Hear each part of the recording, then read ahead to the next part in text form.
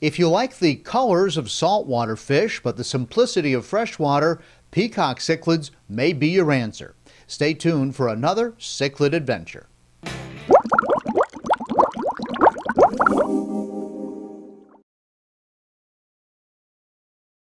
Oh, I see better color, I see more activity, my fish breed. I have a full-line pet store. I have fish tanks where I have apistogrammas breeding. I have fry. I have lots of fun stuff going on. And it's all because of that? That's part of it. I carry the big size in my store because my customers love this stuff.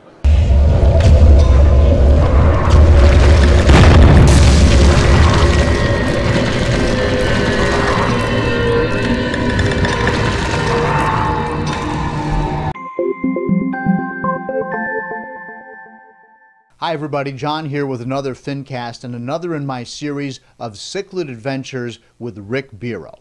Rick is a pioneer in African cichlid keeping here in the United States. In fact, he brought many of the species that we enjoy today to the U.S. from Africa back in the 1970s. And he has an amazing fish farm in Florida where he grows the fish that we buy in stores all across the United States. So today in my interview with Rick, some video of his amazing cichlids and some more information on how to keep peacocks. Well, you know, I'm probably most well known for peacocks since I've been in business. They're a wonderful fish. They're a colorful fish. When I first started doing this, when I was bringing in wild peacocks in the 70s, people wanted 2 males and 20 females. Everybody wanted to breed them. Now it's the exact opposite.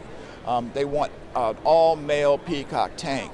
It's super, the coloration you can get off of 10 or 12 varieties is almost as close to saltwater as you can get.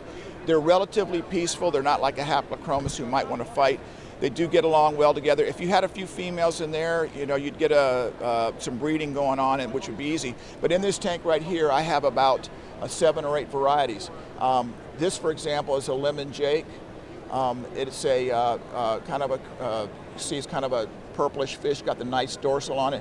This is a red top Lawanda. Here's another one right here, more aggressive.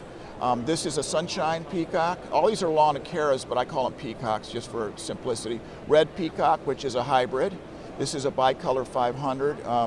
Color because it's blue, then it's got the copper and then the blue. This is another hybrid, an OB zebra. I've got red shoulder peacocks in here. There's another lemon jake. So the variety you can have amongst these selves and the color you can get is incredible. These things will get to be 4 or 5 inches long. If you had a tank where these fish were, they would maintain the open water. You have rocks in the back with your imbunas in it, it would make a lovely tank, and it would be an active tank, and there would be, like I said, they're not as aggressive as a hap might be or something like that. So it's a wonderful fish. And these are the, overall, peacocks are the #1 fish on my farm. What people come at me the most for is my peacocks. Now, talk to me about your food, because getting peacocks in those colors, that's what people want. Right. And that's what you've kind of developed your food right. to do. You know, I've been on my current farm since 1974.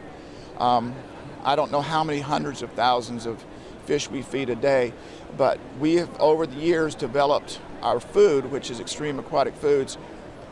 Not so much did we ever develop for selling it per se out to the hobbyists. What we did was, I needed a food on my farm I could feed 1 time per day, provide everything I needed for my fish, every color that I needed for my fish. A lot of foods out there are good at one color, bad at another color. My food is good for every color. The fish here that you see here, the lemon jake or the bicolor, it got that color off of one food because it's a balance. Now, we're not scientists. What we are is people who observe what's going on. So over the 40 years, if we would see that we were losing a color, it would be why? Well, we're out of shrimp meal, been out of it for a month and a half. Okay, well, shrimp meal is important. We learned over the years, and that's how we developed our food. So if I had to feed some other foods that are out there that are good foods, I would have to feed my farm 2 or 3 times a day in order to get what I'm getting here. Plus, all the balanced nutrition I am able to do with 200 females, what it used to take me 400 females to do as far as breeding goes, production, etc.